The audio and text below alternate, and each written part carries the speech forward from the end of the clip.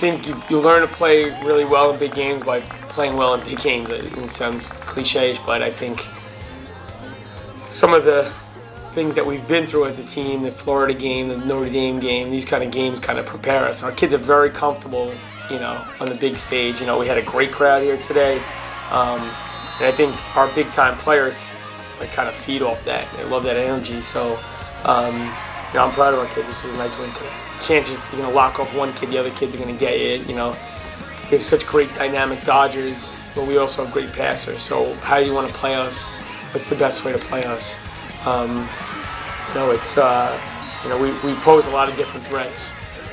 So, you know, it's a tribute to being a complete team. It's a tribute to being positioned as a top 5 team, because you know, you can't just be about 1 or 2 players. I think in the past that was probably our downfall, but it was our strength as well. So now we're a team that, you know, Amber has 5 today, her biggest goal total of the year.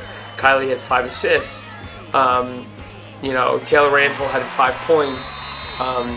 You know, Dorian Van Dyke didn't have any goals today. She lit it up the other game. So it's like, it's just signs of being a complete squad when you can get production from different places. You know, it's an exciting night.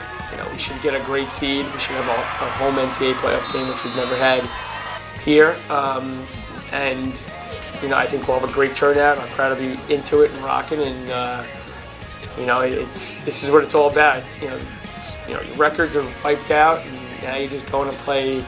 You know, the only game we're going to be guaranteed is whatever game the bracket puts us in. After that, you have to earn the next game in your schedule. So, you know, I'm jacked up for the opportunity. I think our kids deserve it.